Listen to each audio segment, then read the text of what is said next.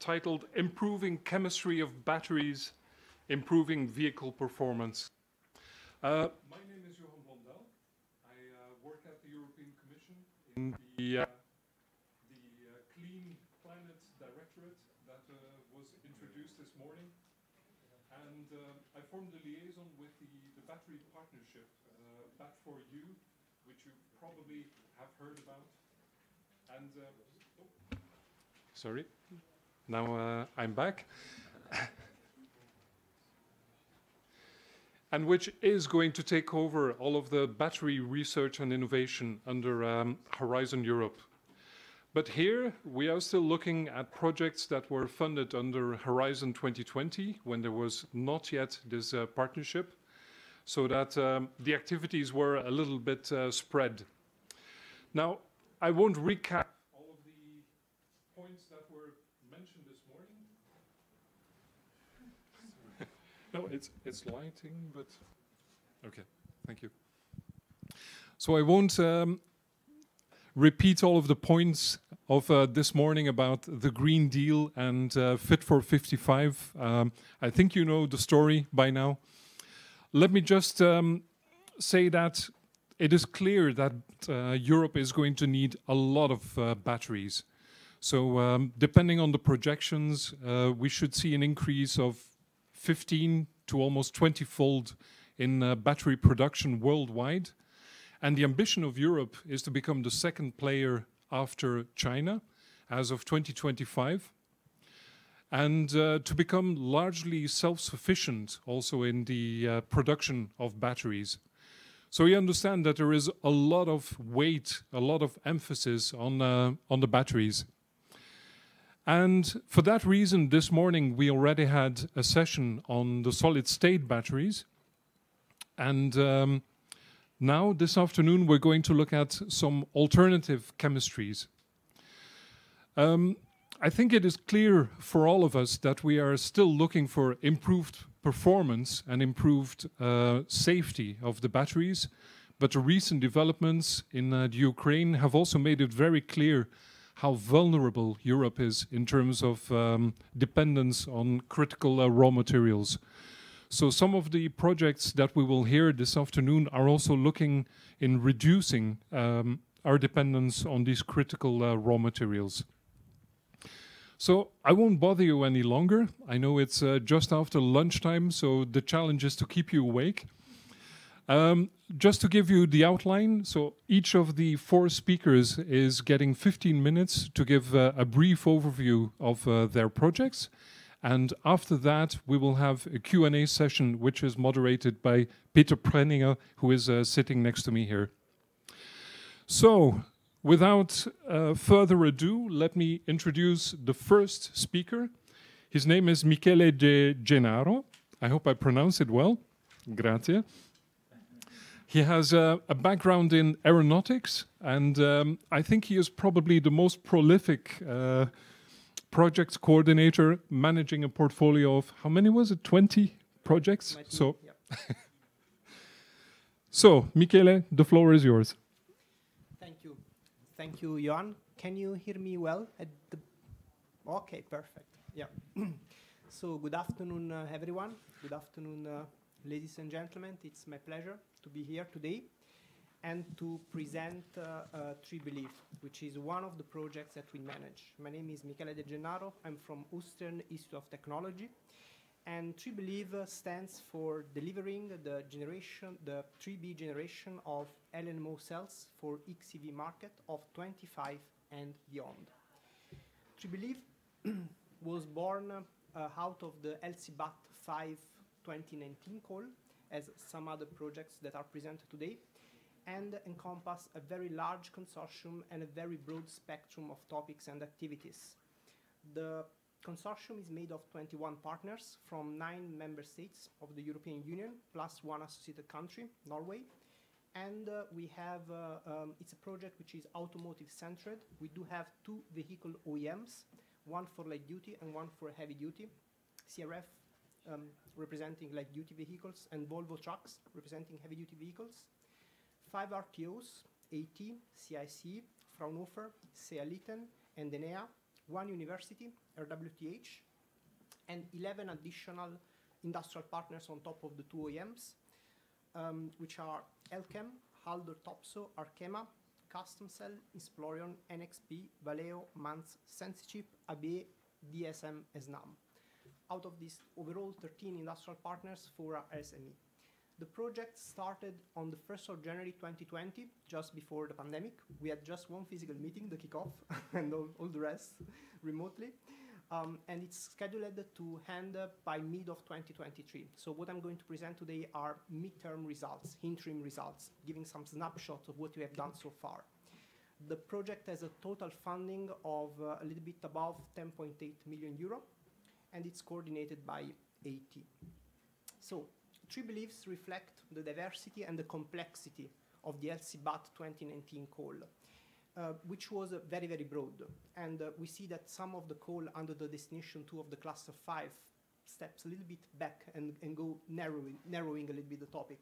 Anyway, 3 belief was conceived to be as inclusive as possible for all the topic and all the challenges of the LCBAT 5 call. And it's built around the 3 main activity pillars of activity. The first pillar is a chemistry pillar. We want to deliver a Gen 3B high voltage, cobalt-free LNMO cathode. We want to develop a portfolio of technologies of internal and external sensors, together with a smart BMS and adaptive liquid cooling system for the battery module and pack, with advanced diagnostics and operational function. And we develop in 3 Believe a cradle-to-cradle approach to the battery topic, starting with manufacturing of electrode, cells, module packs, going up to the recycling part, first life, second life, and recycling. And we tackle manufacturability, which is an engineering topic which is very relevant for delivering the gigafactory volume that we do need in our future in Europe. Finally, the project at the end will deliver 2 battery demonstrators of around 96 cells each, for a total number of cells produced during the project of around 250. So around 200 will end up in the final pack demonstrator, and 50 will be spare for cycling test and recycling test. And each battery pack will have a 12 kilowatt-hour capacity. It will be demonstrated at TRL 6. One battery pack will be fit for 400-volt application, so mainly light duty and small light duty. And another one will be fit for 800-volt application. That's why we want to cover as broad as we can the spectrum of electrified vehicles. So the next slides will be basically some snapshots of the results of the project as they were reported at the midterm. So they are not final, they're not the final results that we will deliver, but give quite a good idea of what we are doing currently. The first slide here, it's about some interim results on the chemistry and the cobalt-free LNO cathode. On the left-hand side of the slide, we see the earliest cycling results on the half-cell cathode. We did develop 3 types of LNO that we have labeled as type 1, type 2, type 3. And what we can see is that we do achieve quite some good cycling results. These results were presented also at the SAE World Congress last year. And we do achieve a capacity between 125 and 135 milliamp per hour gram at half cell level, which is quite close. It's around 80%, 80 to 90% of the theoretical capacity of 147 milliamp per hour gram. That's the maximum that is achievable by the chemistry itself. In the mid part of the slide, you see some results for the half cell type 2 LMO for different types of processing, aqueous processing versus NMP processing. So we were able to develop and deliver such capacity with aqueous processing. And on the right-hand side of the slide, you can see the first results on the full cell.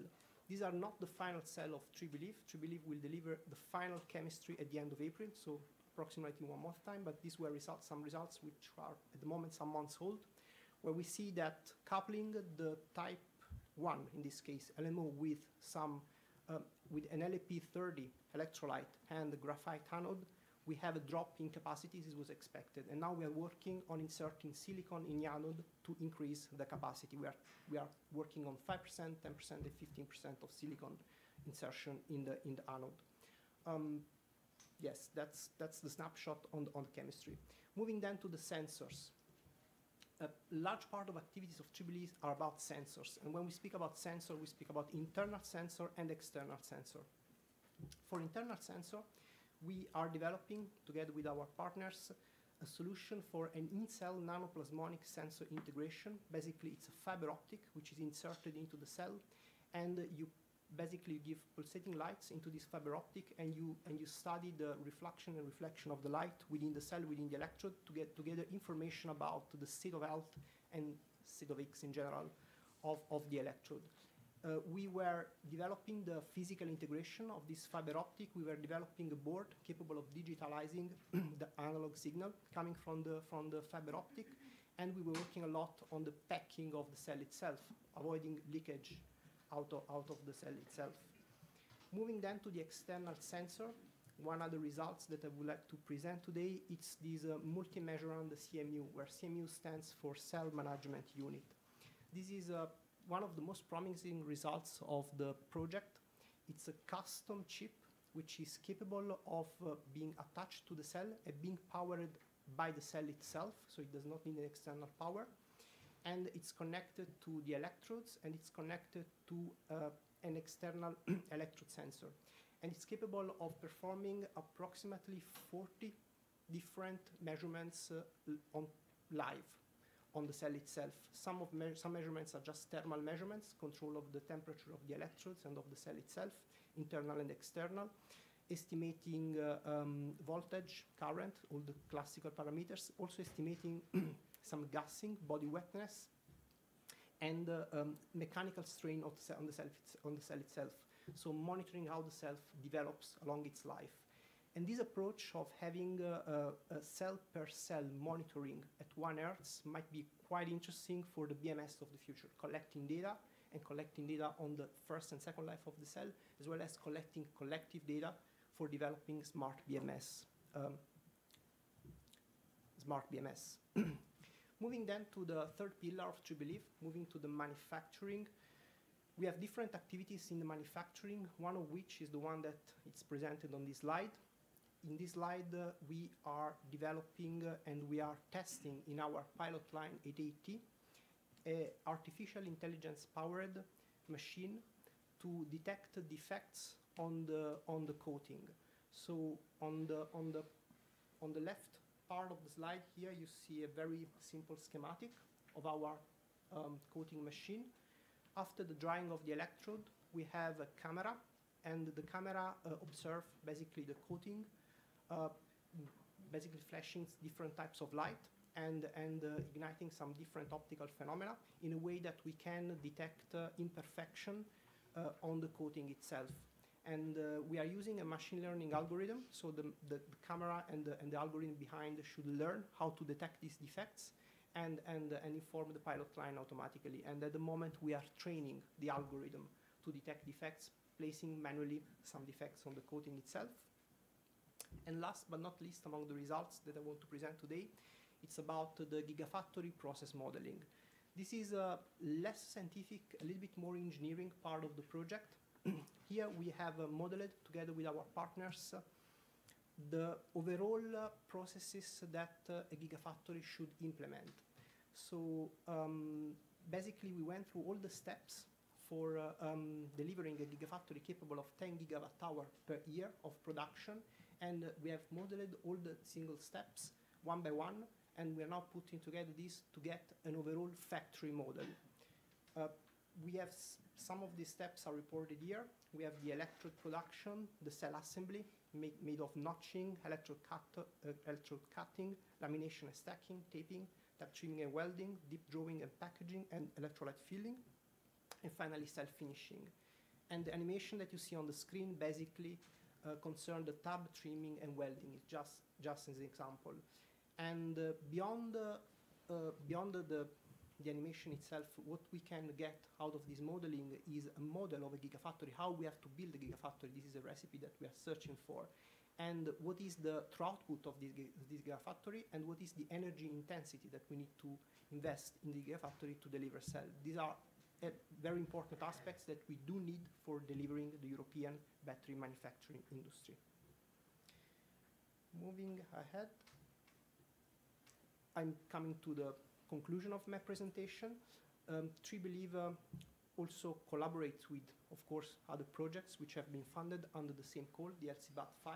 We have formed, together with other projects, an LCBAT 5 cluster, which is made of Cobra, which we'll present just after this presentation, Hydra, and Sense. And we have had so far 2 events, one in November 2020, the Battery of the Future webinar, and one in June 2021, the EU Green Week. And we are planning another one for May, as well as we issue a joint newsletter. We are looking for cooperating also with other projects. As we know, the Commission recently concluded the Destination 5, the Cluster 5 Destination 201 or 2 call, which is again on the Gen 3B. So we are looking forward the winners of that one for cooperating together. And in terms of impact of the project, TreeBelieve aims at building capacity for the European battery manufacturing industry along the full value chain, trying to touch all the process from the raw materials up to the recycling and having a circular approach. As I said before, we do develop cell chemistry, sensors, and manufacturing, and we have a very strong environmental focus, which is beyond the topic itself. It's also about recyclability. We have also recyclability activities within the project, and at least at lab level, we're going to dismantling the cell at the end of the project and see how much we can reuse of the raw materials. This is my last slide. I invite you to visit www.treebelieve.eu and to visit our Twitter account and LinkedIn account. We keep this always up to date. For any further question, you can either contact me, michele.degenaro@at.sc.it, or my colleague Boshida, which is the coordinator of the project. Thank you for your attention.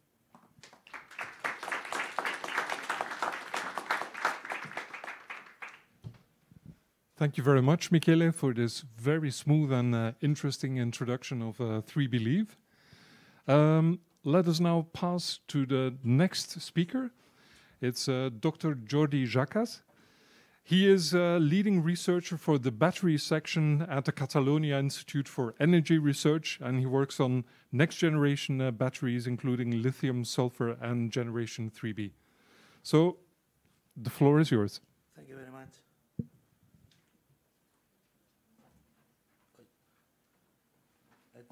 I confused that. On the name of... Oh, okay. It is not You go yeah. to... No?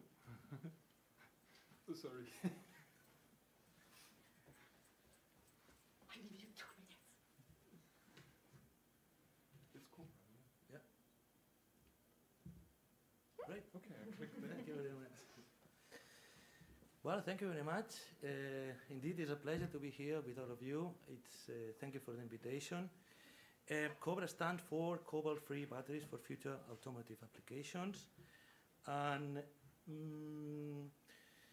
Cobra is a research and innovation project, obviously, and started in January 2020, and the expected end of the project is December 2023. The Cobra project was granted with a total of 11.8 million euros, and the consortium includes 19 partners. 3 of them are universities, 7 RTOs, 4 SMEs, and 5 enterprises. So the aim of the Cobra project is to develop a novel cobalt-free lithium-ion battery technology, and we expect to demonstrate this technology at the TRL level 6, which means the battery pack level. Regarding the objective, we have very specific objectives, which are also very challenging. Regarding the cathode, we are working with a new and more exotic compositions, which are called lithium-rich oxides, which are composite oxides of rhombohedral and monoclinic phases. And we are expecting to reach discharge capacities beyond 250 million per gram at low C rates, together with a long cycling of 2,000 cycles. And obviously, we are looking for fast charging up to 3C, delivering between 100 and 150 million per gram.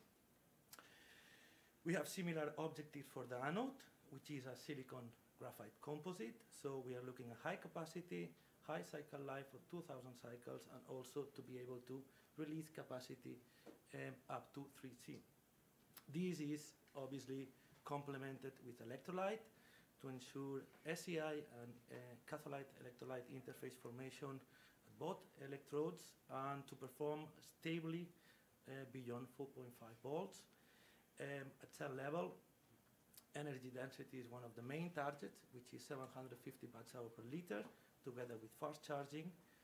This is going to be complemented with advanced BMS to ensure and improve the performance of the cells and the batteries, together with weight reduction of the final battery pack down to at least 50% of this weight, battery pack weight. Regarding the safety, environmental, and financial, we also have very optimistic and specific objectives, which are increase the safety, using extra additives to reduce the flammability of the cell, improve the safety of the battery housing, able to contain the fire for at least 30 minutes, increase the housing tensile strength and the impact resistance of the battery pack. And all of this is going to be complemented, which is the main point of the project, of getting rid of cobalt completely from the battery itself, using a life cycle assessment right from the beginning, from the materials and the components, attain 95% recyclability of the metals, fabrication of green and recycled battery housing, together with the silicon materials that we are using for the anodes are recycled silicon materials from waste stream. Finally, the financial aspect or objective, which is shared with all the LC BAT5 cluster, is to reach 90 euros per kilowatt hour for the battery pack. When it comes to results from these very ambitious objectives, we can start with a cobalt-free cathode. As I was mentioned, this is a lithium-rich oxide, and currently we are looking at Li 1.2 rich compositions, and we are able to obtain nearly 200 milliampere hour per gram with capacity retention of around 95% after 150 cycles. The materials are able to supply capacity 100 milliampere hour per gram at 3C, and we are very interested in looking and understanding these materials from the microstructural point of view. So we are realizing that depending on the dopings that we are using, we are changing from a segregation of the different phases, the rhombohedral and the monoclinic, to a more the formation of nanodomains within the particles, which is affecting a lot the performance of the electron materials. Regarding silicon, we are currently using 10% weight of silicon, combined with graphite. We have good cyclability for the silicon, the recycled silicon, as I mentioned. This is recycled silicon that is coming from different weight sources, so we are using the recycling of the photovoltaic panels, for instance, so we are using a lot of treatments for making this silicon active and to perform it as the way you can see it here, so delivering capacity of around 700 on the initial cycles and then down to 400 milliampere hour per gram. And this silicon is also able to deliver capacity up to 3C, which is 475 milliampere hour per gram. Following up with the electrolyte, obviously, as we are having two materials that need to be formed in a very stable way and operating at high voltage, we have a lot of research on the electrolytes, looking at ionic liquids and new formulation and new additives. So these are representative figures of the profile of the cell. This is full cell results, the one that you can see on the left-hand side, on the top side. So the characteristic plateau of 4.5 volts, which is characteristic of these lithium-rich oxides. Also, we are looking at these additives to increase the stability, as I mentioned also, as a function of the flash point and a function of the conductivity for these electrolytes in order to get good performance at high C rates. And also, good results we are obtaining with ionic liquids, so we are managing to push the capacity of the cells up to 210 milliampere hour per gram at C/3 using ionic liquids. Regarding cell level, we are very active also on this topic, so we are trying to upscale our green processing for the cathodes, for like the assembly of the cells, and achieving capacities beyond 200 versus graphite. And also we are assembling many cells using LTO as a reference and counter electrode in order to monitor the impedance and improve the stability of the cell. Following up with our cells, obviously we're going to be assembling these cells in modules. We got these modules and we are going to include obviously many sensors in that modules, and we're going to have wireless communication between these sensors. These sensors mainly is going to be impedance, temperature, pressure, and strain, together with gas sensor as well into the battery pack. And that is going to be assembled as in a form of a battery pack, which is going to be green and recycled using wood and aluminium. Obviously, for the validation of the battery pack, we are using real driving conditions. The aim is to use this battery pack in a urban electrical vehicle. So we are looking at 30 kilowatts hour battery packs for power up these light vehicles. And obviously, I was mentioning right at the beginning, we are doing following up the environmental impact of our technology right from the beginning, using life cycle assessment, cradle to gate in the project. Just following up with my colleague, Michelle was mentioning, so we have been very interacting with the cluster LC BAT5, so we have been doing sharing newsletter, we have been actually sharing also different meetings. Michelle has already mentioned them, so it's not really important for me to go again through them.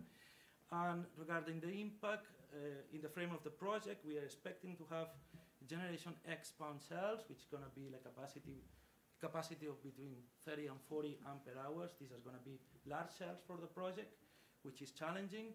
To be released now, soon. So we are expecting that, sorry, this is going to be August 2022, sorry.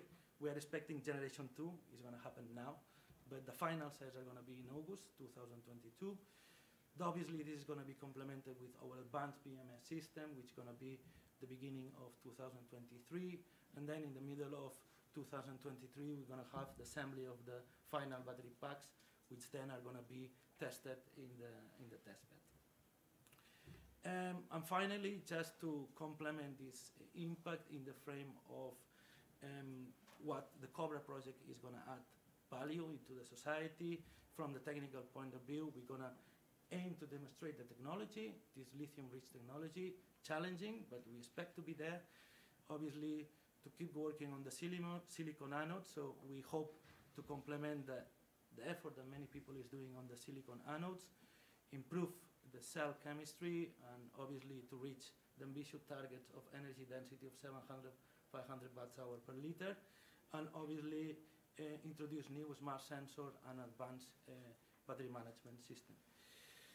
And to finish up, regarding environmental and cost, so far I know Cobra is going to be, well, together with my colleagues, cobalt-free technology, which is challenging, especially either in terms of capacity or in terms of voltage. So we are working towards that direction.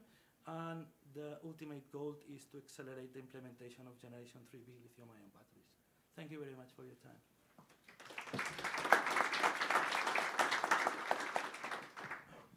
Thank you very much. That was a very quick introduction. We're well ahead of time. So then we will move to our next speaker, Dr. Michela Ottaviani. She works at the University of Limerick in Ireland, and she is an expert on silicon-based anodes for advanced lithium-ion batteries. So the floor is yours. Thank you very much. Sorry, just for trying. Yeah, my name is Michela Ottaviani. In this moment, my name is Michela Ottaviani. In this moment, I am glad to represent my group in the University of Limerick that is leading the SI Drive project. SI Drive project is an ambitious project where we are basically define a new chemistry for the lithium-ion battery cell. I will describe more in detail later. Is a project that is having a funding of about 8 million euro, and is involving 16 academic and industrial partners that are all spread along Europe and specifically along 7 different countries in Europe. And the project coordinator is Professor Kevin Ryan from the University of Limerick. So, as I was telling before, our ambitious project is to create, develop and demonstrate an innovative cell chemistry that is based on high voltage iridium-rich cathode and a polymeric-based electrolyte and a silicon-coated 3D nanowires anode. Which is the vision of the SI Drive project. We are thinking that our main object will be to demonstrate at the end of this 4th year that is started just in this February 2021, because the project will proceed until February 2022. So we are a little forward the midterm. And we will be able to demonstrate at TRL5 for a prototype with high energy density, long cycle life, fast charging, and of course we have to consider also the safety aspect and recyclability. Which will be the impact of this project is to increase the European batteries competitiveness, increasing the electric vehicle uptake and reducing the consumer cost and the greenhouse gas. For the anode development within the work package 1, the University of Limerick is leading this work package. And basically what we are doing, we are developing a nanostructured current collector that is a copper silicide core that is surrounded by a high loading amorphous silicon coating. At the moment we are at the stage of 1 mg per centimeter square of amorphous silicon that we are able to deposit. And as we all know that silicon is having the drawback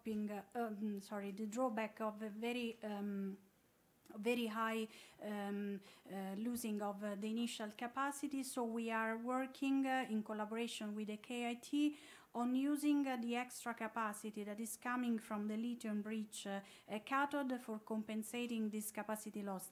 Unfortunately, I don't have the graph of the very last result, but at the moment we achieve about 350 cycles with the capacity retention above the 90% with these strategies.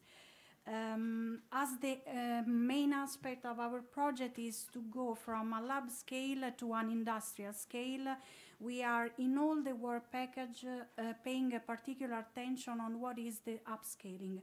At the moment, from the work package 1, we are able to provide to our project partner a prototype of anode that are having an aerial surface of about 30 centimeters square, because our partner of the work package 4 at the moment are working on small prototypes of pouch cell. Which is the target for the anode site. Our target is 100 cycle in a full cell configuration with 80% of the capacity retention at 6C.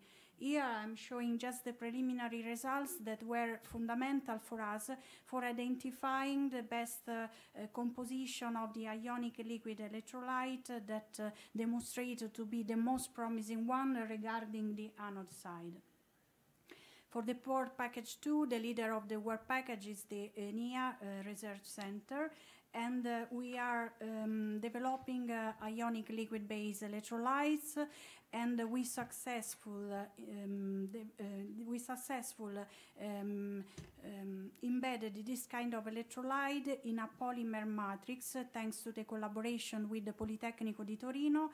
And what is crucial in this particular aspect of the electrolyte, we are always monitoring what is happening at the interface between the electrolyte and the anode. So we are monitoring the SCI composition for understanding and for having feedbacks from this kind of analysis for understanding the properties of all the materials involved in the project.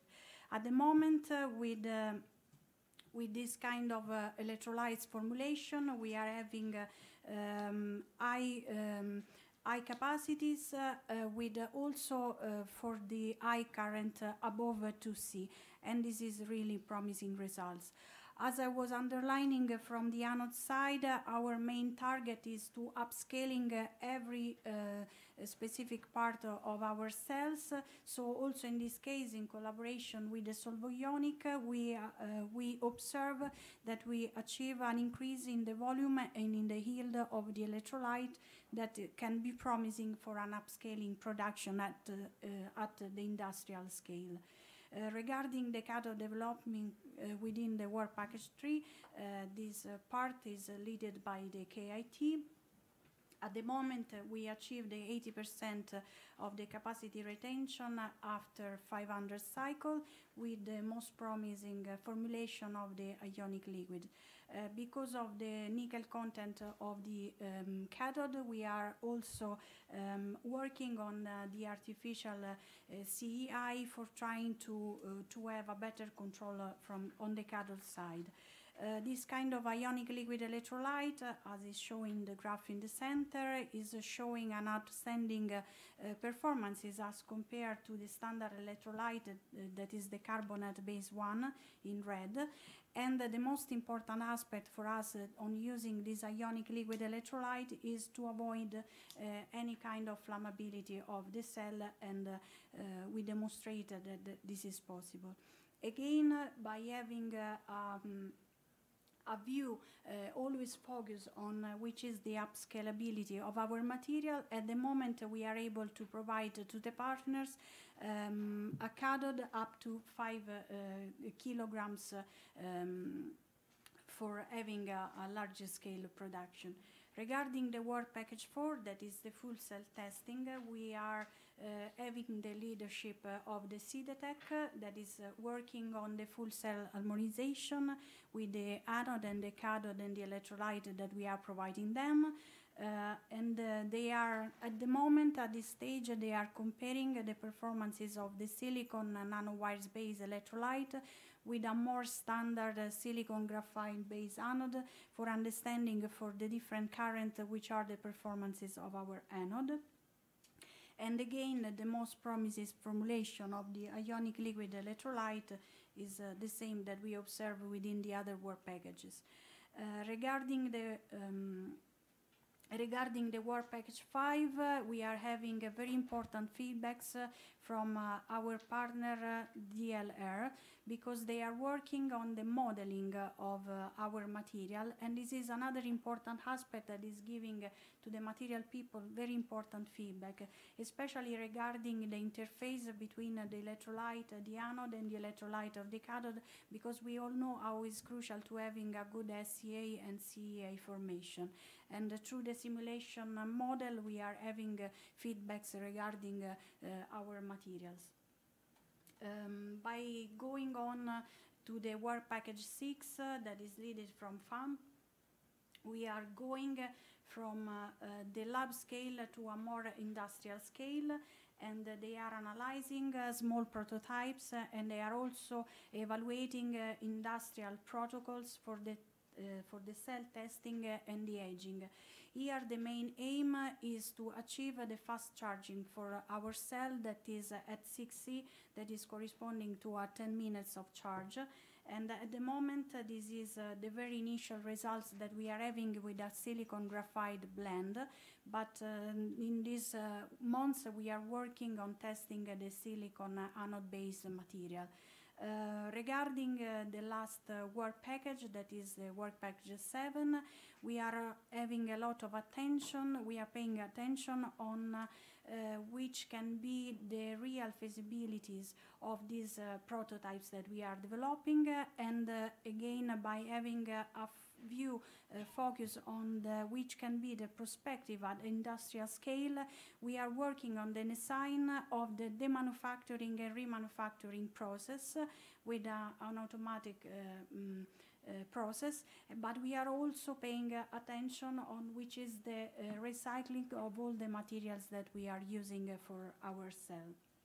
So at the moment, we are between the TRL4 and we are moving to the TRL5, but the project, of course, the ambition of the project is to go beyond the project, that they will finish in February 2023.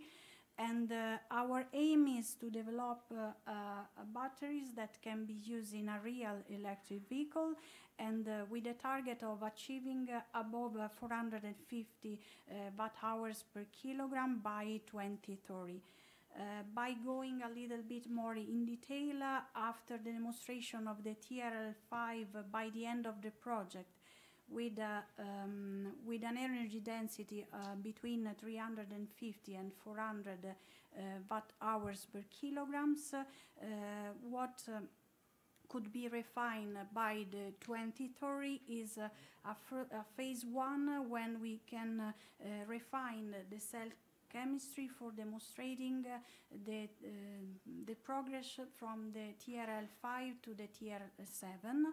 And then we can go through a phase two, when we can really work on the production upscaling, and by demonstrating the progression between TRL7 to TRL9, and demonstrate the performance of an electric vehicle. And then the final target by 2030 will be the application in a real electric vehicle, and this can be a very strong improvement regarding especially the environment impact, because we are all hoping that we can have more electric vehicle by the date of 2030. Thanks a lot for your attention. That's all from my side. And if you need more information, you can contact me or the project coordinator, or can have a look to our social media and website. Thanks a lot.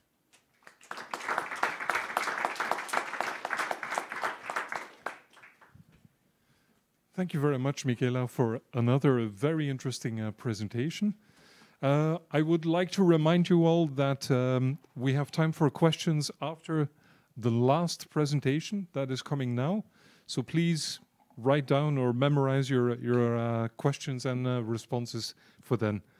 So now the final presentation in this session is given by Christophe Aucher, and he is working at Leitat in Barcelona, where he works on the energy storage team. So Christophe, the floor is yours. Thank you for your invitation. And it's really great to see all of this face. This is a long time ago. So firstly, in this first slide, a snapshot about lithium sulfur activity worldwide. Lithium sulfur existing since 15 years ago, but really at a company level, I believe just before year 2000, it was some company working there, maybe firstly Sion Power, and after Oxys that has been starting in 2004 and finishing in 2020. Obviously the champion is LG Chem, but you can see that since the last 8 years you have several spin-offs that has been developing prototype and pilot manufacturing around this technology. So it is definitively TRL57 for this technology. And regarding the performance, you have kind of threshold between energy and cyclability. So high energy density, low number of cycle, and lower energy density, you can reach something that it is comparable to lithium ion, for example. What it is important to take in consideration, recently in Nature, at the beginning of the year, I see at least 2 publications claiming plenty of cycle for lithium sulfur. But what you have to take in consideration, it is what you have in this on the right, is the format of the component that you will put in the cell. Is meaning that if you want to reach something above 400 whatever per kilo, you have to respect this KPI. And in none of these articles are respecting it. So it is why you have always something different from what you see from the literature on what it is really possible to be done at industrial relevant level. So LISA is a 14 partner project, 8 million euro, 100% funding by the European Commission. We lose Oxys on May last year. Oxys was a company that was dedicated to the lithium sulfur manufacturing in England. And we replace them by Nextech, that they are based now in Italy. Originally they come from California. The CTO is the ex-CTO of SATKI, for people that know about solid state. So they joined the consortium since November to take the lead on the task done by Oxys. Many of them, I believe, the 5 first partner, so it's coordinated by l'État. The 5 first partner basically is coming from the previous Alizé project. So the KPI are like everybody, to make a safer and more performant technology than what it is available. First Alizé project was based on a plug hybrid vehicle, so much more to make it working on power. Big limitation for lithium sulfur to work on power, on also volume is another limitation.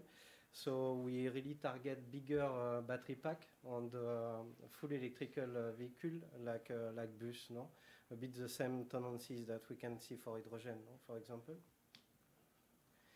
This is overall result up to now. So the project will finish at the end of this year.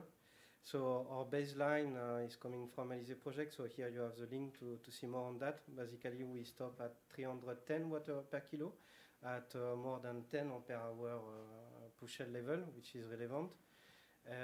On November 2020, we achieve 400 watt-hour per kilo, 450 watt-hour per liter at 18 ampere hour at cell level. LISA was really focused on manufacturing because this is something that we saw from the first project, that if you want to make plenty of push cell, more than 10 ampere hour, you need to have component at this level. So we develop hybrid solid electrolyte by Comabar process on the different strategy for cathode. At least we have 3 different manufacturing for cathode that are providing this 400 watt-hour per kilo at cell level.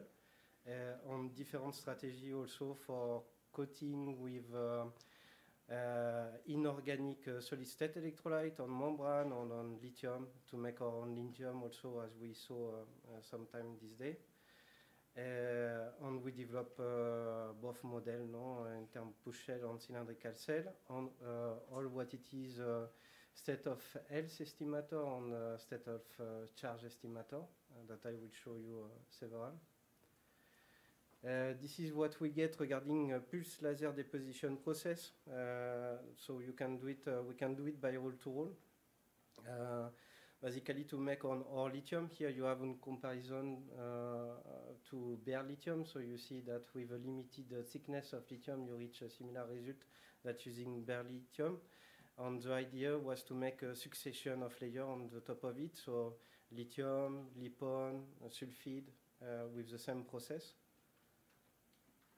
Here you have LGPS on the top of a specific separator that we developed by electrospinning. Why we use nanocellulose in this case is because you have enhanced thermal property respect polyethylene, that it is baseline for separator for lithium-ion battery, polyethylene, polypropylene. Nanocellulose gives you much more temperature for the processing, so this is also important parameter when you want to make physical deposition or this kind of things. The conductivity is not excellent. We get a lot of issue with this material. It is sensitive to everything, to humidity, the manufacturing, and once the cell is reacting with the electrolyte, it's really, really tricky to work with sulfide. This is a generation that we did in November 2020. So this is almost 20 ampere hour cell level. That is giving more than 400 watt-hour per kilo and approx 450 watt-hour per liter. So yeah, pretty online with what you can find in the state of the art. This is another process for making cathode manufacturing. So here we do Arkema do a material by co-extrusion together carbon nanotube and sulfur. And after you have the process from Fraunhofer that it is dry processing, is meaning without solvent. So you have this 3-roll mixer now, and basically you can lift up the cathode from your current collector. So dry manufacturing. This is solid state battery, maybe one of the first for lithium sulfur at least. So here we can see that we reach almost the theoretical capacity of the sulfur, but it could be that the solid state electrolyte is participating also to the reaction, but at least this is a kind of first proof of concept without using electrolyte. Here the cell is a push cell of 6 ampere hour, and it is a solid sheet of each component, no? Lithium, solid state electrolyte, and the mix of cathode and solid state electrolyte. So really without electrolyte. This is the first result from Nextech now in the consortium. So here you have more than 1,000 cycles, 82% of the retention of the initial capacity for lithium sulfur. So here it is limited. This is not 80% of the depth of discharge. This is 50% of the depth of discharge. So it's meaning that you do not have any more this 400 watt-hour per kilo, but you have to divide more or less by 2. But is to illustrate what I was showing before. Here you have two configurations, one at more than 400 watt-hour per kilo, the other at 370 watt-hour per kilo. So what you can get in terms of cycle, depending how you make working your cell. No? Basically, I did not enter in detail, but from Nextech they have a different strategy that ever what we have been done here regarding the solubility of polysulfide. So I will not enter in detail, but if you have different density of cathode, you have to adapt your electrolyte too. And so you can promote high solubility of the polysulfide or clustering of the polysulfide. No? And if you go for one direction or another, you have one result or another. This is a result on the hybrid solid electrolyte coating by Comabar on polyethylene separator. So this is ceramic lithium conductive material that it is embedded in polymeric matrix. Here we reach 7 micra of thickness on the top of the separator. So you have we have been working a lot. We meet a lot of issues to make stable the composite because the ceramic surface is reacting with the polymer and with the humidity. No, so it was not easy to make it stable. And also it's not easy to make it at 7 micra because the particles in general are bigger, 20 micra or superior. So you have to pre-treat and to post-treat your material to reach this result. Here what we get, so this is coin cell. All the other was pushed. This is coin cell. We have been sent the material to Fraunhofer on Nextech this month to Nextech. For evaluating at larger scale, but basically what we see, if I can, yeah. So here you have the bare material, no, as received material, the black one. So you can see the decay that you have now without coating. And what we see seems to be that when it is coating, you add some resistance in the cell and you maintain longer the capacity, no. So we are in the way to test it today in push cell. This is the estimator. So for people that know, lithium sulfur is not working as lithium ion. This is not the same voltage. This is not the same behavior with the temperature, the seal rate, etc. So you have to build other algorithm to control the state of charge on, in this case, state of health also. Here, following 3 different methods. So all of this, it is published. This is aim also to know how much you get from the first life to be able to use it after. No? So this is available. We have been working on the recycling. So here this is a water-based recycling. So we can see that depending the parameter that we apply, we can reach more than 80% of lithium recovery.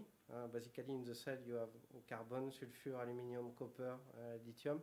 So the metal of interest is lithium. So this is done also. Regarding the impact, so as you know, no, this slide has been done before the conflict with Russia. You know that today nickel is about more than 100,000 euro per ton.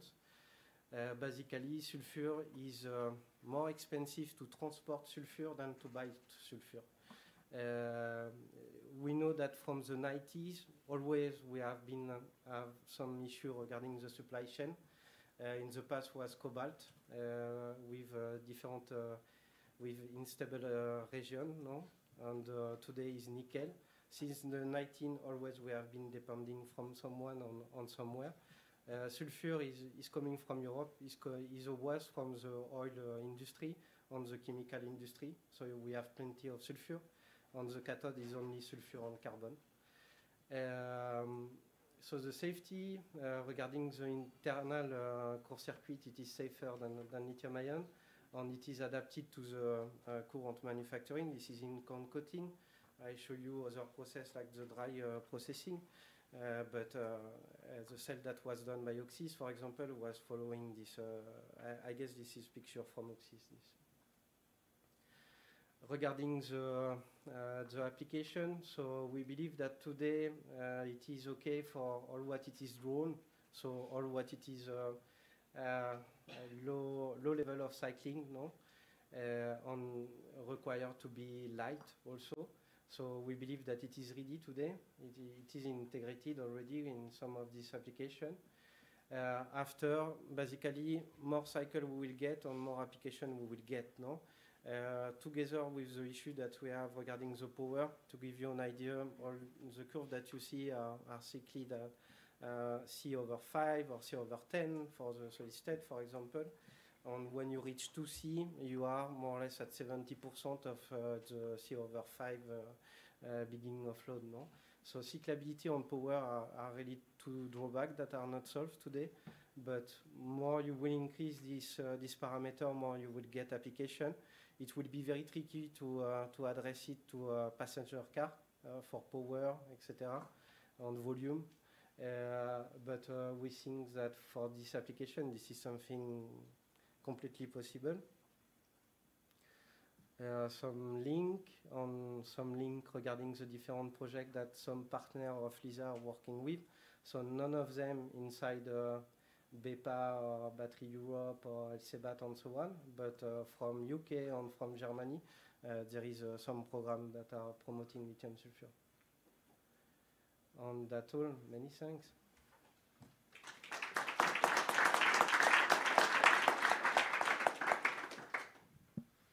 Thank you very much, Christophe. I would like to thank and congratulate the four speakers for doing a brilliant job. First of all, I've seen that the whole audience has stayed very attentive, which is a challenge after lunchtime. Secondly, you have managed to stay well ahead of time. So that leaves us more time then for the question and answer session, which will be moderated by Peter. So we will have, well, almost 40 minutes for Q&A now. Thank you and good afternoon, ladies and gentlemen. Yeah, basically to open now the Q&A session, I would have a lot of questions, but it's, of course, I'm looking in the audience if they're popping up first questions. Yeah, please. This is Pietro Perlo. I have several questions, but let me start with our friends there on the silicon layer. For a battery manufacturer, it is very important to understand what it is the electrothermal deformation of a cell. Now, many recalls that we have seen in the years were because the people that were designing the battery pack didn't think at all that a cell is a living creature which gets old. Okay, so if you have an NMC cell, when it is new, typically it deforms from 1%. Getting old, 8 years, it may the electrothermal deformation is 8% or so. This now is also reported in some data sheets of the largest manufacturer. Now, when you go to high content on silicon, you have 8% when the cell is new. So the question for you is, do you already have any data on the electrothermal deformation over the years? Because you start from 8%. And if you don't want a fisarmonica, we say in Italian, in English, accordion, you need to know where you are going over the years, okay?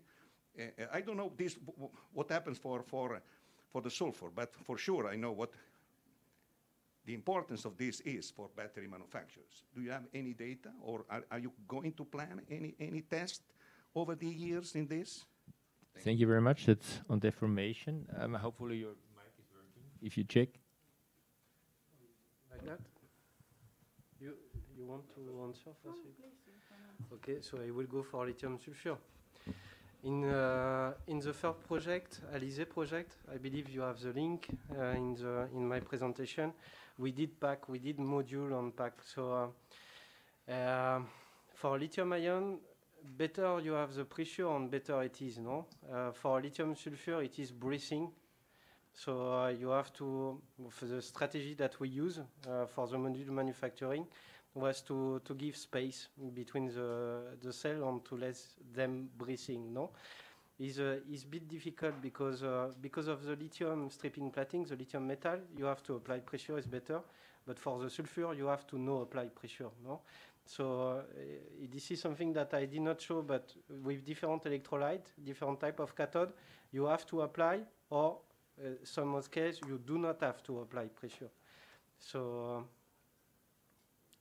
we are aware about the volume expansion for lithium sulfur. Do you have any data, plus or less a percentage? I can, me myself, no, but I can know the whom can have this data. Okay, thank you. Maybe Michaela. Yeah, sorry. Can you hear me? Yeah. Yeah, it's a very good question because it's a very tricky part of the work. We still don't have data, but we are planning to go for this kind of test because it's really crucial test. Yeah. Okay, thank you. You want to add? I don't want to add much. In Cobra, we are in the same situation, so we don't have any yet, the final demonstrator yet in terms of cells. So we expect to do such experiments and such testings, once we have the cells. So that would be. Okay, thank you. Further, there's another immediate question. Please state your name and affiliation maybe before you start. My name is Dieter Seppai. I'm from Botswana. One question which is maybe as well linked to the breathing behavior. It's so far as well in the morning session, we have heard always on pouch cells. Do you think as well on different styles like cylindrical cells? And is as well linked to this topic is if you have a sensor, can you imagine that you can integrate it as well in a cylindrical cell? Maybe I can start. From the Tribelief perspective, pouch cell are the one that we are going for. So we don't envisage other formats other than pouch.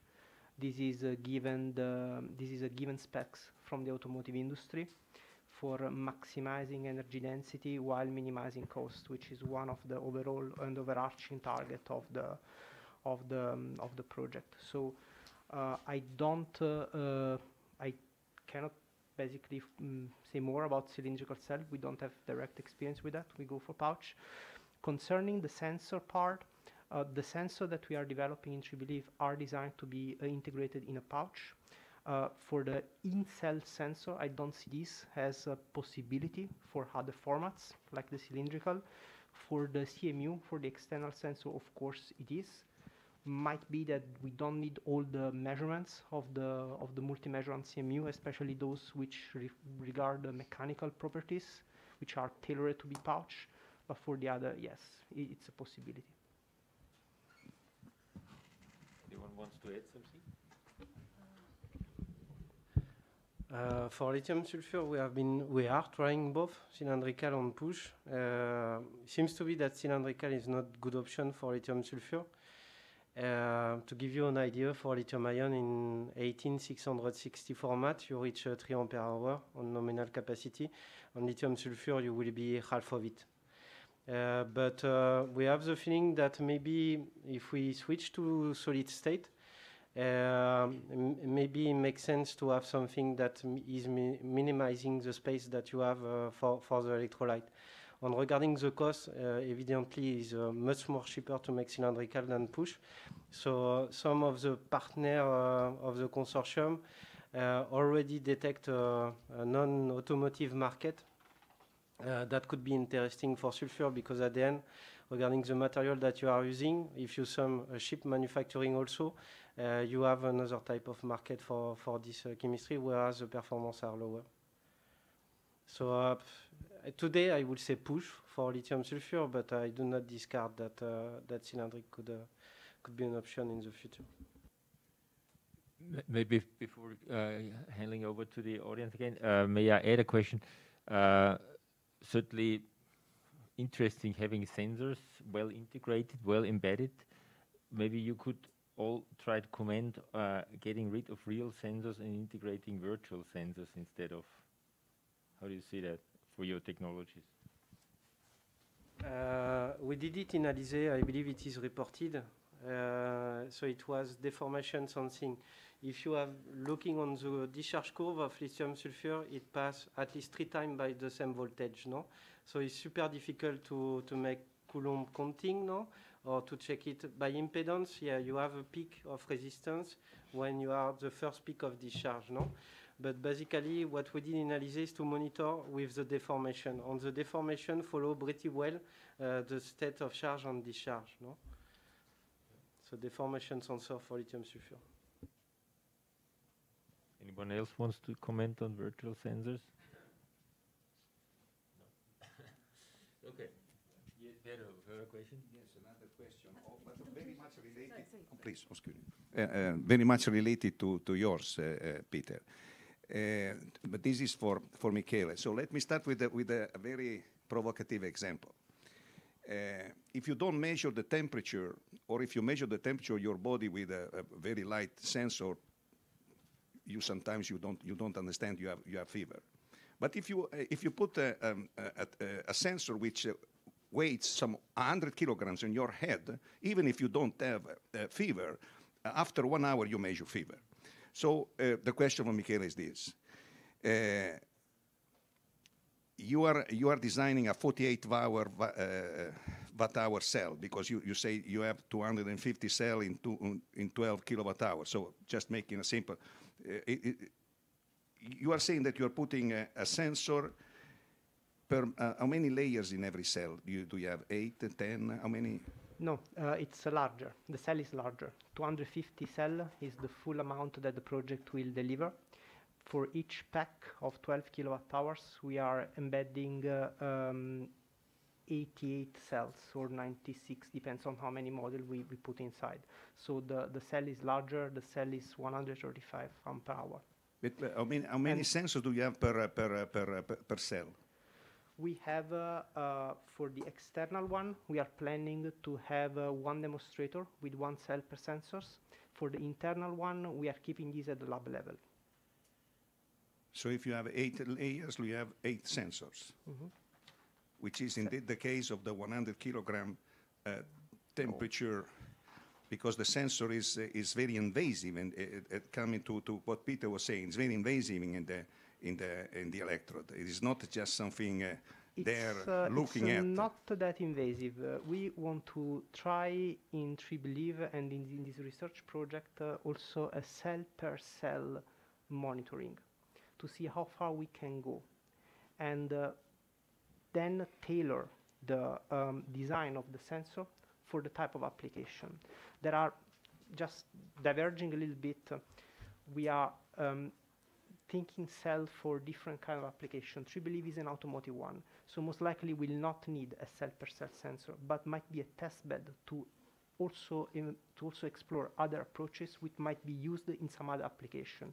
If I think about an aeronautic application where safety has a different meaning, there we might have a cell per cell sensor. So we are trying to use the technology to try different approaches and to see where the industry is pushing or pulling forward for different application. But at the research level, on one module, we are going to try a cell per cell sensor approach. Thank you. Maybe before handing back to the audience, a question for Jordi.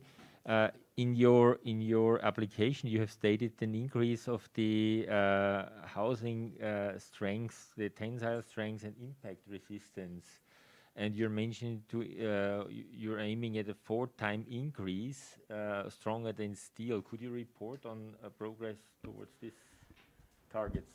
Thank you. Well, frankly speaking, I don't have the numbers right now, so that was one of the specific objectives of the project, and that was put in the frame of the green and recycling new battery packs. Also in the frame of like improving the fire resistance of these battery packs, and in line with this improvement of the resistance of these battery packs. So I think that I'm sure these tests have not been conducted yet. The battery pack has been designed and has been manufactured, and that is next on the ladder to be conducted. So you can't report anything about the ideas, what materials or what, because I mean that's something a little bit in contradiction to recycling. No, it's going to be wood. Wood, are we using wood? That is what I mentioned during the presentation. Wood is going to be the main component, and together with recycled aluminium. Okay. So that is going to be the 2 main components of the battery pack. Okay, thank you. Yeah, maybe in the meantime, someone has got. Yeah, there's obviously a question in the back. Very briefly, thank you very much. Lithium sulfur looks to be a very promising cell. It's the energy density is huge compared to the other one. What do you think is missing? Do we need to know, for example, to better understand the mechanism of the sulfur cathode to get a better interface metallic lithium electrolyte for the solid one, or even the same question on the anode side is for the other project? Thank you very much.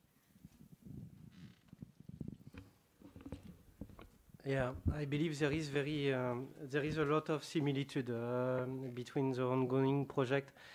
At least for lithium sulfur, I believe we can share work between the work that is being done regarding the lithium.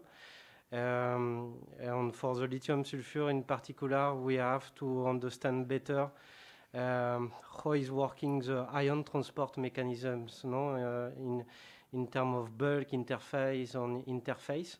As I've been shown today, we have some example of solid state battery that are working, so we have to understand how it is working. Okay, thank you. Maybe I have a question for Michela. You have in your presentation, you have talked about nanostructured current collectors.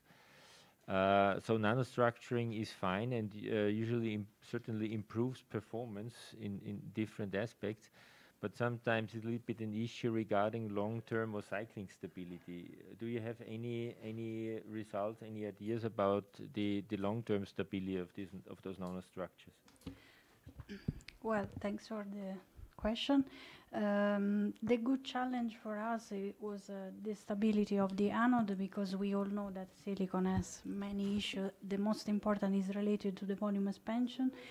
But the innovation we brought with this kind of project is that our core, that is the copper silicide nanowires, are coming directly from the substrate. So it's a very stable structure on when we are depositing the amorphous silicon.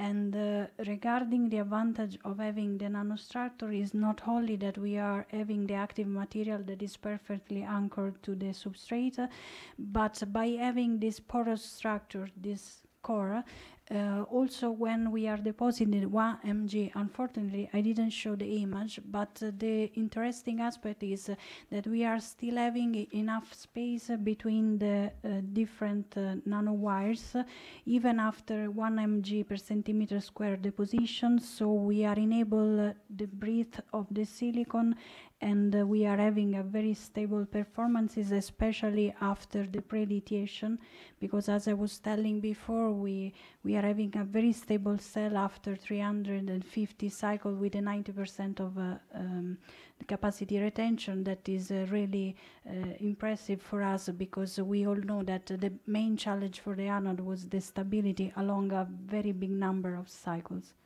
I don't know if I answered to your question. Interesting, yeah. Yeah, question to the audience, maybe someone. Yeah, you've got a question in the middle of the audience.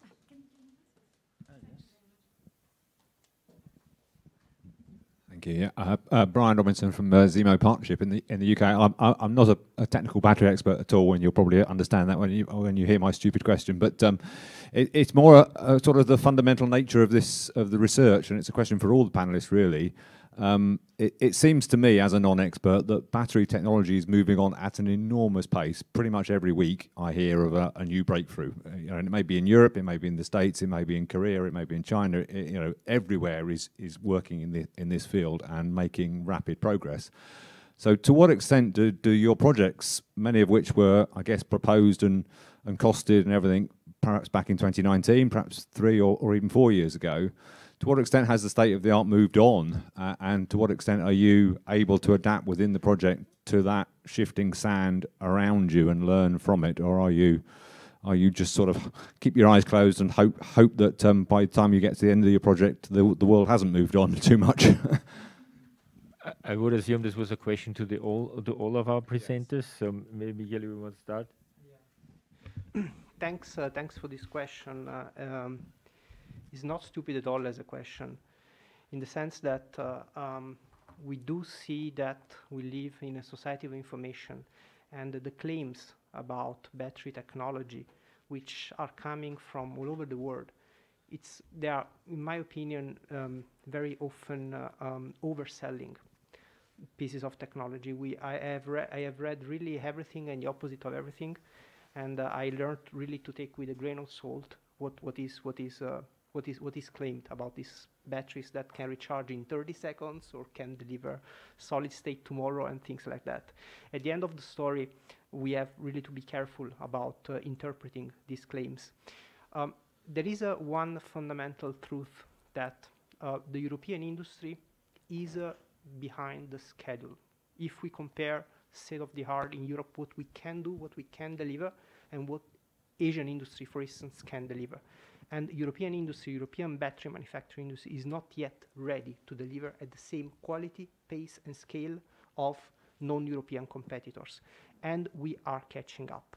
And the fact that we are catching up is fundamental to our economy, to defend our economy, to defend automotive industry in most cases, since these are the first application for battery cell, but many others will come. So in our projects, in my projects in Tribelief, but I think that I can speak for all the projects, what we are building are the technology bricks for building up the European battery manufacturing industry. And we keep an eye on what everything that is happening outside, but also we keep a focus, we try to deliver, and we try to catch up this delay that we do have as Europe in this strategic field. Okay, maybe Jordan, you want? Thank you. Thank you, Miguel. I support all your words, what you were saying. Also, I wanted to complement in the sense like, well, lithium-ion batteries have been going on from late of the 80s, right? So, and there has been many reports and many, but still, you know, lithium cobalt oxide, you know, is still present in many cells, you know, coming at the commercial level. And obviously, that has moved to NMC, and graphite to hopefully moving to silicon at some point. So what I'm trying to say here is, like, even though it has been many research, the technological gap is still there. So there is a lot of work to do. And I think, you know, that is the project that we are presenting here, in a way that we are trying to close these gaps. And not just in terms of performance, also to keep the materials at the lower price and to be more sustainable, which is the three major topics of this call. So I think in that sense, so I think it is a great opportunity for all of us, you know, to complement, and obviously I hope, you know, we can make nice apportations on these fields. Thank you. Thank you, Jody. Michele, you want to add?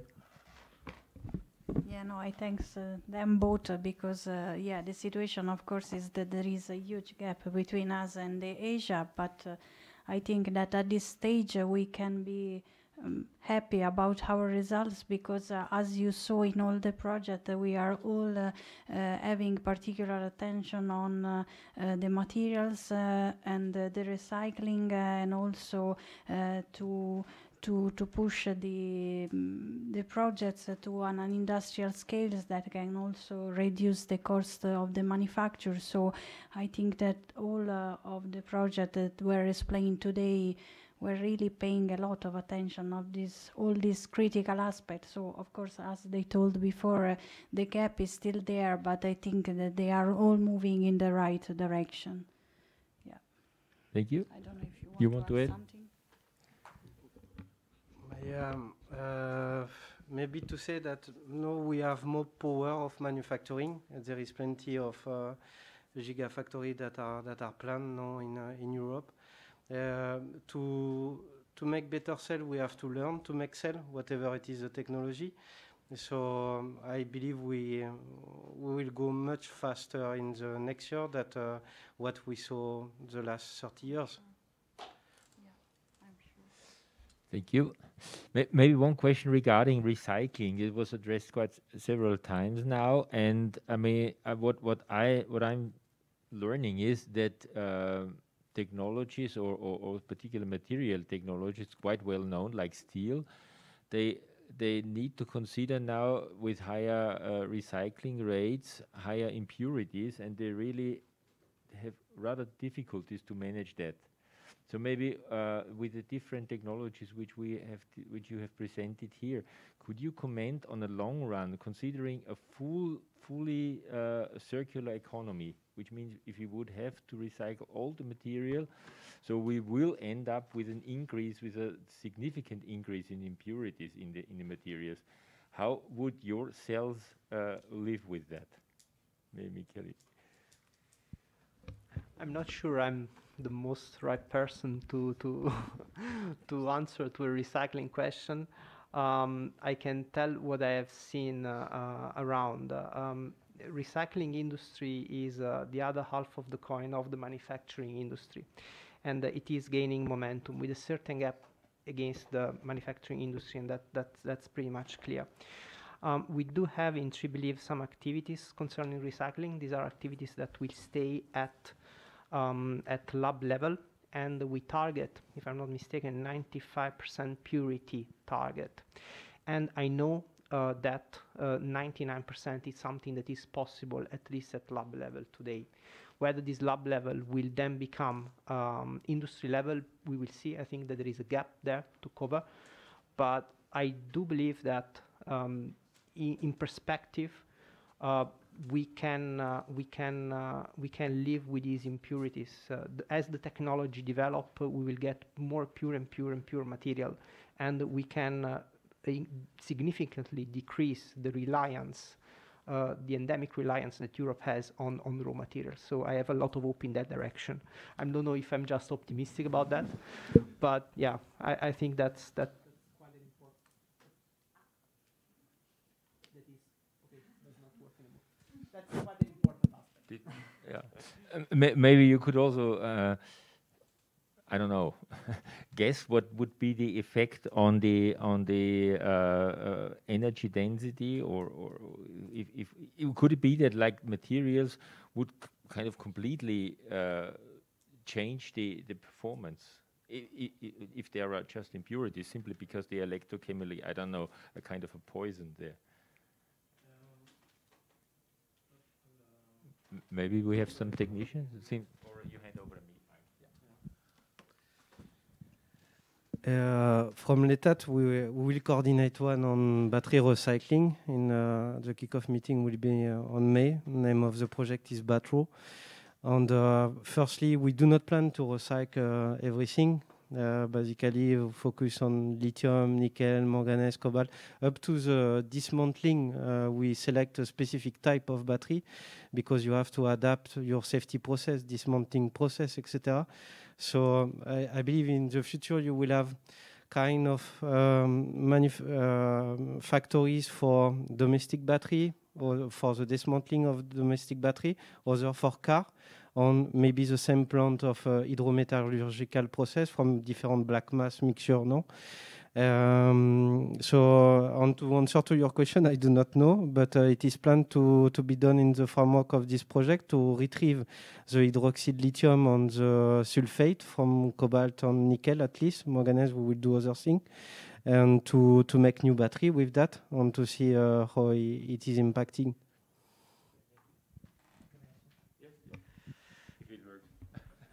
Yes, I think, yeah, it does. Just following up with my colleagues, at Cobra, just for being specific, we have few tasks. It's not obviously the main target of the project of the recycling, but we're going to be looking just very briefly, at the possibilities, having the same targets of 95% recyclability of all the components as the 3 believe. But I also wanted to mention that I think with the recyclability also comes the second life of the batteries, right? So which is very important and something that we have to keep pushing on that. Eventually, everything has to be recycled, but we have to extend the life as much as possible. And I think this is something that we are already seeing, and we are already interested in really pushing, extending the life of the batteries. And this is something that industry and the new projects are clearly stating on their basics. Thank you. Yeah. Maybe I can also add another thing that it's an economic problem in the sense that we don't maybe need to be completely independent in terms of supply of material. We just have to have diversified sources in order not to depend on a single stream. And this will economically change the market. So this might be sufficient. We don't need to recycle everything, but we might have different supply chains and different sources, and we can be much more independent just by that. So there is really an entwining with the economic problem and with the market and with the behavior of the market that needs to be considered there. Thank you, Michele. There's another question in the back. Yeah, good afternoon from my side, Noshinoman from EB. I have one question, one comment. Often we see in European projects some cost targets of 70 euros, 75 euros at pack level, even not on cell level. To which extent do you think it's realistic to apply such type of cost factors for the technology that you are considering, knowing that most of the manufacturing facilities in Europe are not ready to process such type of materials, and particularly not lithium, sulfur, and solid state at all. And we all know that the cost of solid state, the coming 5 years from now to 2030, is going to be factor 4 to 5, much more expensive than what we all know. So one point, because the processing cost. And maybe the comment is recycling. I think we can increase the recycling efficiency as we wish. It is just all about the energy and the cost matter. And it's going to come by time. Battery directive saves right now 55%. We are going to 65%. And the long term will go to 90 or maybe over 95%. It's a matter of time and matter of investment and upscalings. But nevertheless, we have still one problem, that all the recycling facilities in Europe are focused on nickel and cobalt and not on lithium iron phosphate. And that's really a very problematic issue. Thank you very much.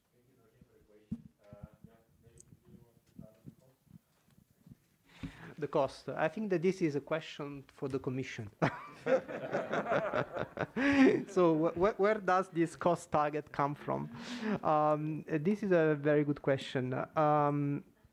It's something that it's given by the economic viability of the battery. We do know that we have to go up to that cost level that for the LC-BAT 5 was 90 euro a kilowatt hour at a pack level. I think that for the cluster 5 destination 20102 last year was below 100 euros. So that's what we have to land in order to be economically effective. And how we land there is still a long path. So at the moment, I think that we do live on extrapolation on that. And extrapolation that also try to take into account the recovered value from the material in a full circular economy. Whether then it will be 70, 80, 90, 100, I really don't know. I think that no one knows as per today. Yeah, and I think that's the max that I can say now. Is there anything else? Do you really want to continue? Yeah, it's working. No, I perfectly agree with him. Of course, the 75 euros is our target. Realistically speaking, the prevision we did specifically with the SI Drive project is around 150. So I think this is a more realistic one, but of course we have all to keep in mind that our final target, it will be beyond the project, most probably by 2030, we will try to achieve the 75, so yeah. Well, this is a very good question, Professor Noshin. Actually, I agree with my colleagues when we were preparing the cover. We saw that target of 90 euros per kilowatt hour at park level. Yes, now I think it works. So we were obviously struggling a little bit, how to really prove, that ambitious target.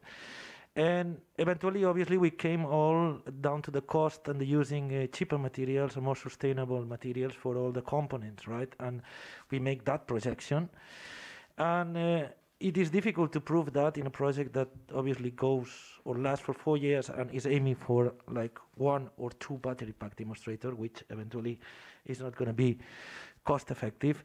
But the idea behind all this is like after 2-3 years, when it comes to the implementation, that we all expect to have this implementation at some sort of level. So we are having some tools, like really we can really help on that price target. Thank you. Yeah, what I can say, Noshim is right. Manufacturing is not ready for lithium sulfur at the level of lithium ion. But sulfur is 20 euro kilo, much cheaper than an MC. And the manufacturability is pretty similar, no? Once you have a dry room, so you have to add cost of dry room because not all lithium-ion manufacturing today is done with dry room.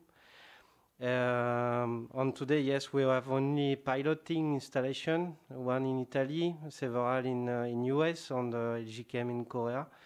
But yes, we do not have the volume of what it is done today for lithium-ion.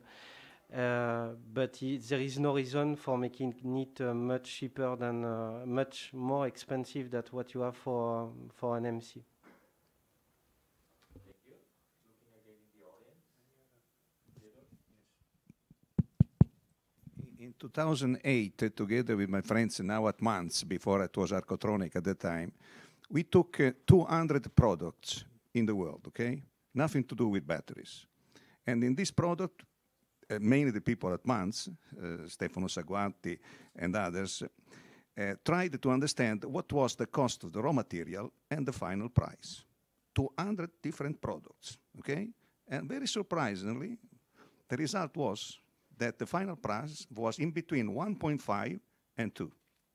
So whatever you develop, once you are mature in your development, the final price is 1 to 1.5 to 2, but very complex, including the cellular phone, okay? The final price is, if you add all raw materials inside, is 2 times. And then we came to the conclusion, tell me what you have inside the battery, I will tell you, as an old Fiat guy, I will tell you what the final price has to be. And the Chinese today, believe me, are indeed following the same approach. Okay, 200 products, not just one. Okay. Okay. Thank you for that comment. I guess it was more a comment than a question. This one better? Yeah. Okay, good. Yeah, looking again in the audience, we have a couple of minutes left for last questions. If there are no questions from the audience, questions from you, Johan? Not a question. Maybe I have a last question, kind of a summary for our presenters, having presented different technologies on anode, cathode, electrolyte system, sensors.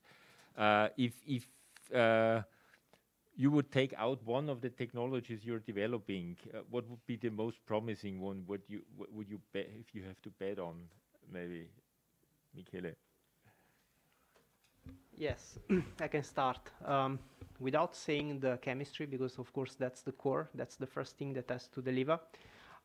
We have seen some exceptional results from our CMU, our cell management unit. Yeah.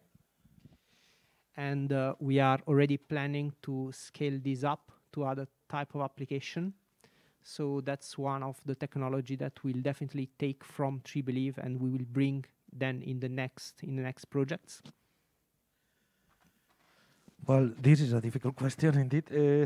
I don't know what to say.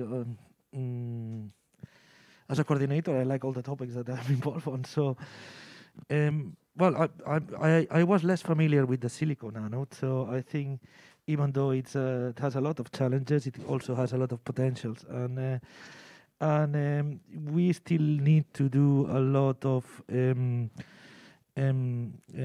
full cell characterization to really understand, and to control, the ratio between the different electrodes and the negative to positive, and optimize electrolytes and so on. But I think that is a good material that in Cobra, as I said, we are working with recycled material, which I also wanted to point it out again, which obviously is the important loop and what we are discussing here, how to really recycle and materials that can be used for energy applications. Thank you. Well, can you hear me? Yeah. I have a little conflict of interest because I'm representing all the consortium, but basically I'm working on the anode, so I have a conflict of interest.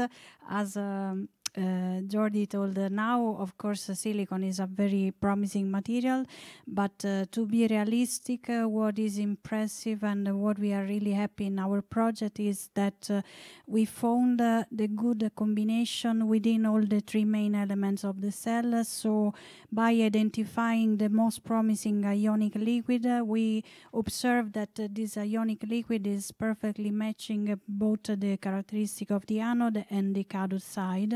So in these months, we started in collaboration of our partner, especially the CITETEC, to analyze small prototypes of pouch cell.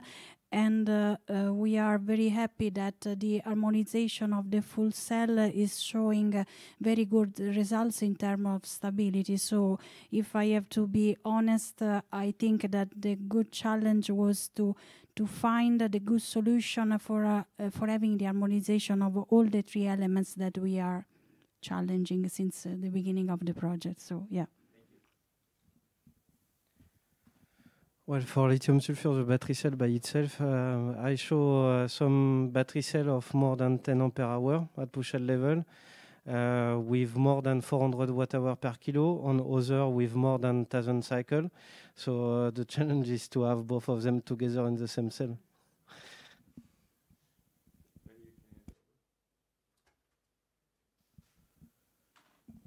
Yeah, with that, I guess we could come to the end of the Q&A session. If there is no immediate and very urgent question, from my side, I would like to thank the presenters, first of all, for the presentations. Thank you for a very interesting discussion, also to the audience for the good questions. And I don't know, Johan, if you want to make a final statement? No, I just want to thank, indeed, Peter and all of the speakers. Thank you very much. Thank you to the audience for the excellent questions. Now we have a coffee break until 4 p.m. and here you see the next rooms that you can go to attend the next session. But first, coffee downstairs. Thanks to all.